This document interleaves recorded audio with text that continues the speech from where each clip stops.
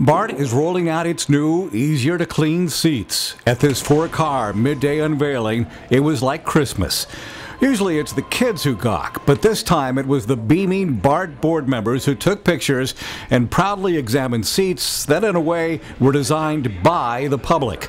Installing the new seats takes time, but it was a year of public input on what the seats should be made from and look like that produced the new design. Aging trains are showing a lot of wear and tear, and so knowing that we're going to get some new cars, last year we had seat labs where we had tested out different kinds of seats, and we got a very good response from the public about vinyl seats. So we thought, why not test them out before we go ahead and buy all these cars? We have responded to our customers' needs and requests and wants for some new seats and some cleaner floors, and today we're announcing our new seats. Fleet of the Future will be about a $3 billion investment that will be made over the next 20 years, and we will be replacing our entire fleet and bringing in 775 new cars. So today I'm wearing the suit that I wore during my wedding to demonstrate to demonstrate my comfort and confidence that these are easy to clean seats.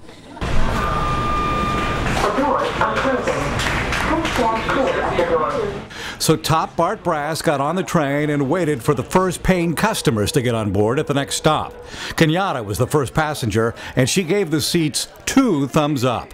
And she gave her feedback directly to BART board president John McPartland. If you wanted to get a color scheme, is this pleasing to you, or would you think about a different color?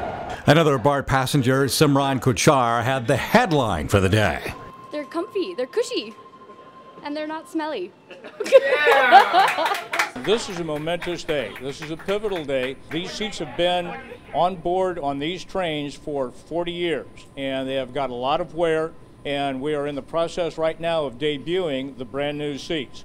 We're going to end up putting these things into public service between now and the 21st of this month. We will finish putting 100 cars onto the track, and then it'll be evaluated and give the public the opportunity to go ahead and turn in their evaluations on these cars by survey, by Facebook, texting, and email. Look for cars that show this decal, new seats on board. Try it out yourself and let BART know your opinion. If the public likes it, BART will outfit another 100 cars, in the process helping to design the fleet of the future. At the 19th Street Station, Mark Jones, BART TV.